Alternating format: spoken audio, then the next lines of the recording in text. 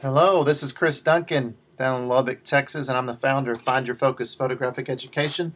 And today we're going to take a look at NIK Software's Color Efex Pro 4 for enhancing your landscape images. NIK Software is, of course, the great innovator of plugins for Photoshop, Lightroom, and Apple's Aperture. You can view them at niksoftware.com, download all of their applications for a free trial, and if you like what you see, you can purchase it and save 15% using promo code CjDuncan.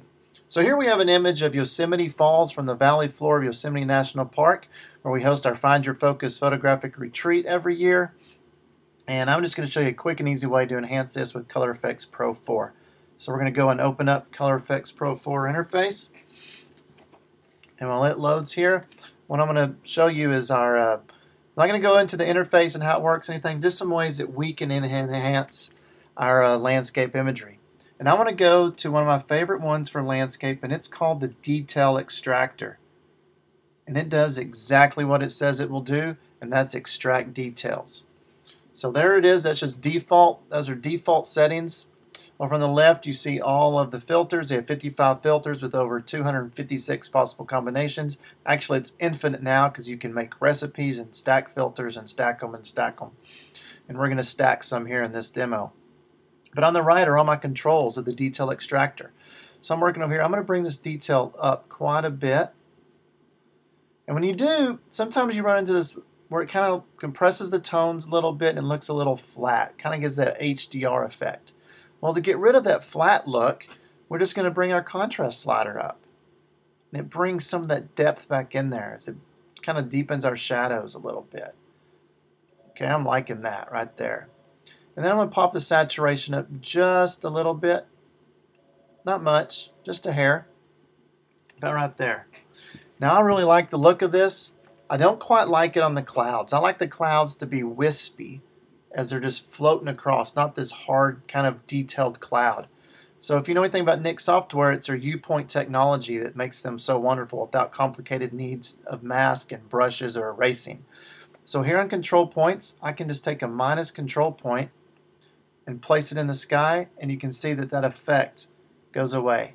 Now I'm going to duplicate it over here by holding the Option key and dragging that control point, and I can just take it out of the sky. I'm going to make that effect just a little bit bigger. Right there. I think that's looking better already.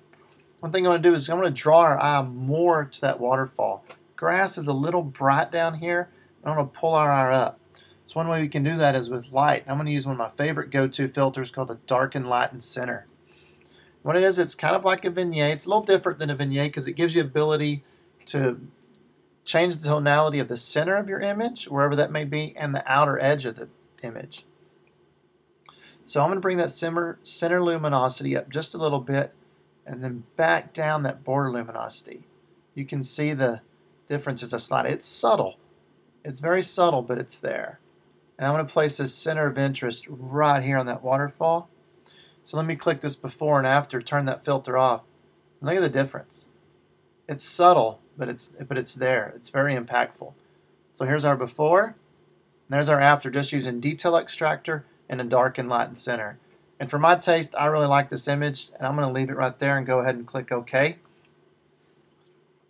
And you'll be able to see the difference between the first two. It's going to create a new layer in Photoshop, so we could change blending modes, do opacity. If we wanted to brush, we have the ability to brush parts out of that.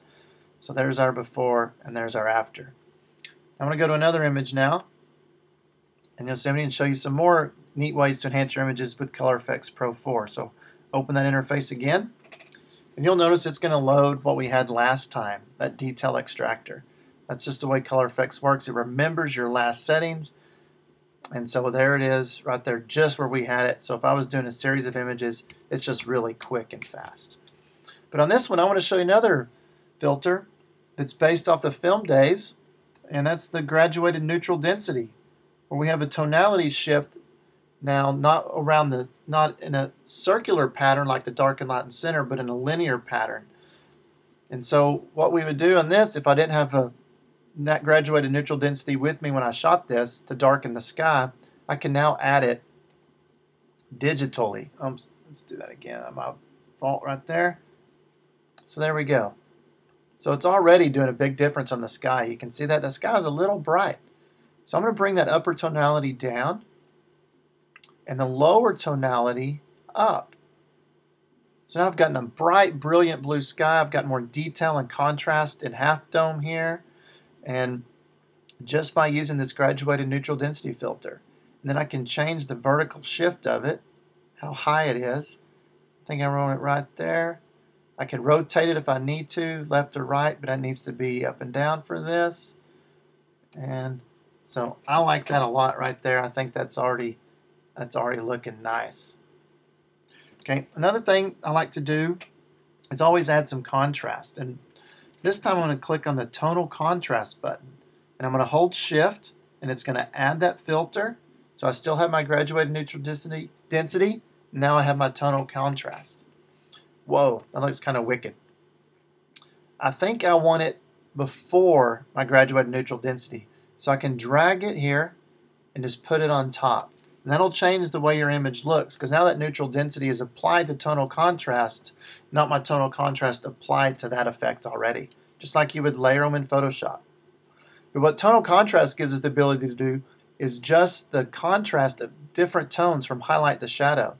So now I can bring down that contrast in the clouds and make them the wispy look I want by bringing them really low, or I could make them really structured and really HDR looking by bringing it up. And I like it right about 0. I don't want much change in those clouds. I like that wispy cloud look. Mid-tone contrast I want to bring up, and then I really want to bring up the shadow contrast in those trees. And then I'm going to take the saturation down. It's already a little too saturated for me. Okay? And I think over on the left it got a little too much on that mountain, so I'm going to hit a minus control point.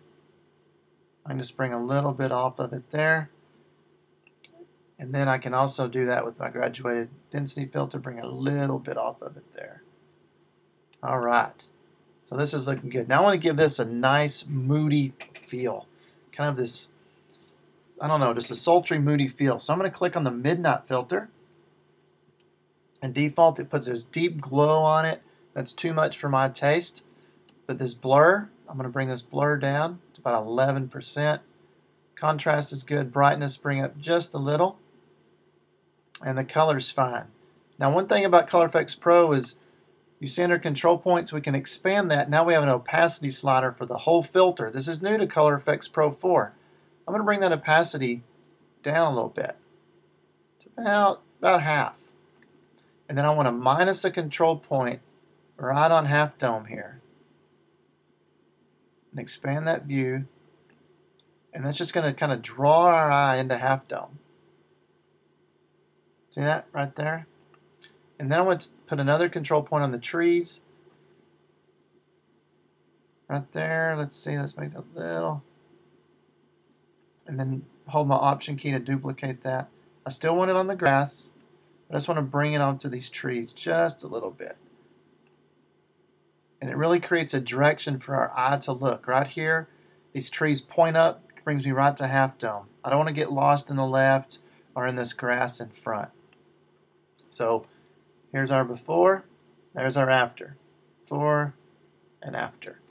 So this is all using Efex Pro 4. Now if you don't do landscape photography, it's great for portraits and weddings and commercial work. I think if you can only afford one NIK filter, this is the one to get. So anyway, here's our landscape images from Yosemite that we just quickly enhanced using NIK software's Efex Pro 4. From there to there, and then if you remember from here, from the beginning to there, bringing out that detail. So anyway, I hope you've enjoyed this quick little tutorial on how to enhance your landscape images using NIK software's Efex Pro 4. Once again, my name is Cris Duncan, the founder of Find Your Focus Photographic Education. We're at findyourfocus.org, and you can also check out NIK software at niksoftware.com. Download a free trial and save 15% using promo code CjDuncan. Thanks so much, and we'll see you next time.